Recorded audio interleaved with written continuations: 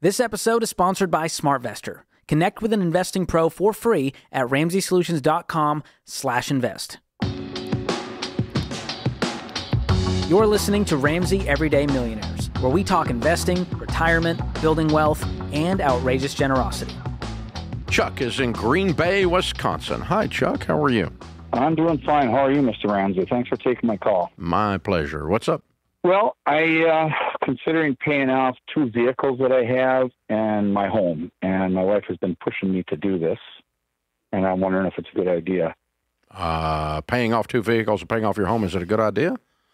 Well, it wouldn't be a bad idea. Well, no, it would be coming out of my IRA, so I'd be paying taxes on it. But, so that's part of it. How old are you?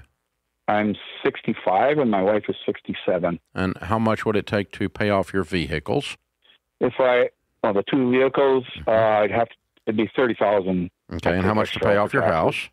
$32,000. That'd be $40,000. $40,000 on the house? So I figured it'd be $80,000 for my IRA. So $70,000 plus taxes.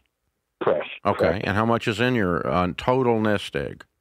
I have about $15,000 in non-taxable savings, and probably $980,000 in annuities and 2 different investment companies. Mm-hmm. Okay. All right. So you're a millionaire. Way to go.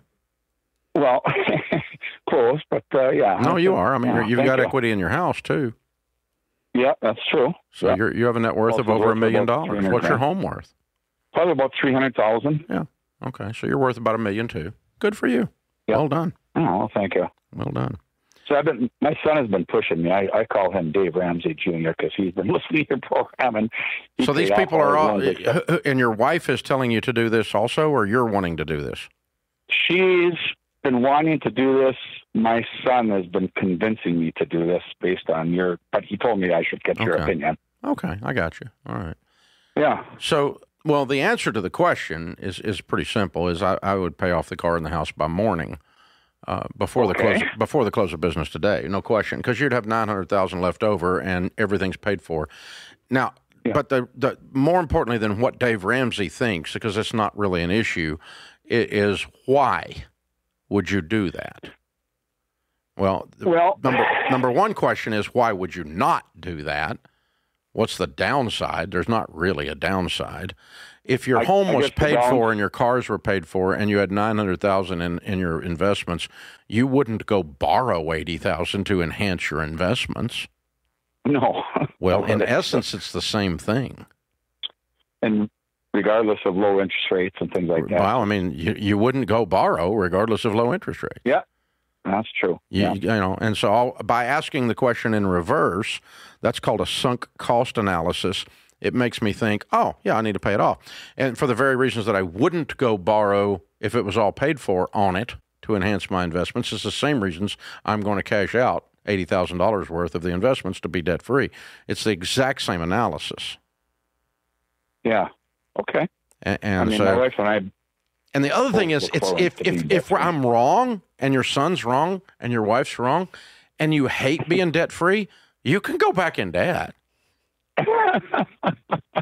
No interest in any more loans, really. It's not hard. You know that. You're a millionaire. No, you can just call true. up the banker and you'd have a mortgage by the end of the next day, right?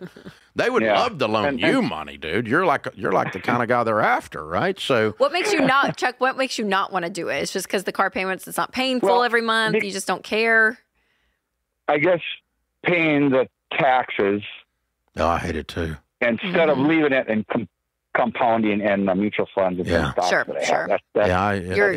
And truthfully, it's that you've protected that nest egg like an eagle. I mean, you wouldn't let nothing near that nest egg, and that's how it got to be freaking $980,000, right? Because you protected it. You put money in it. You kept putting money in it. You've kept your claws out. Nobody's touching this, and now these people are trying to get you to touch it, and you're going, I don't think so. This is not how I got here. And so that's, truthfully, one of your greatest strengths is turning into a bit of a weakness in this particular discussion. But I'm so proud of you. I'm assuming you didn't inherit a bunch of money. I'm assuming you did all this on your own. Yeah, my wife and I worked and put a significant amount in my IRA. In the last 4 or 5 years that I worked, I maxed it out as much as I could. Yeah. It's great. I'm so proud of it. It's awesome, Chuck. I wanted to pay it off before I was done working, but I didn't, so here I am. But anyway, and I'll give you one last thing for the people out there listening and for you too. Something else is going to happen here that you hadn't even thought about, because the debt is so small as a part of what you're doing. I mean, it's like buying a biscuit, and it's like, I mean, we're talking about what? Compared to your total nest egg, I mean, you got $1.3 million, $1.2 million, and we're taking $80,000. Okay, yeah. We're taking $80,000. Yeah, so it's so small, it's irrelevant, really, mathematically speaking. But what you're not going to see coming is about 3 weeks after you pay this house off, you're going to wake up and go, I can breathe a little deeper. Yeah, because the borrower, my wife gets. Yeah, the borrower is slave to the lender, and you're not going to be a slave anymore. And you're going to be able to feel that down inside. You'll physically feel it probably, because you've been so long at this, and now it's like, whew, last step. Yeah. And there's a relaxing, no bank in your life. There's a peace that goes with it. Yeah, and just to say it out loud, people probably know, but even for those that are listening, they're newer. We say don't take money out of your retirement to pay off debt, but he's of age. When you're past 59 and a half, then you're able to take money out. Yes, he's still going to be taxed on it because it's a traditional IRA. But if you're younger than 59 and a half, you don't touch your retirement to pay off debt. And if your nest egg's too small.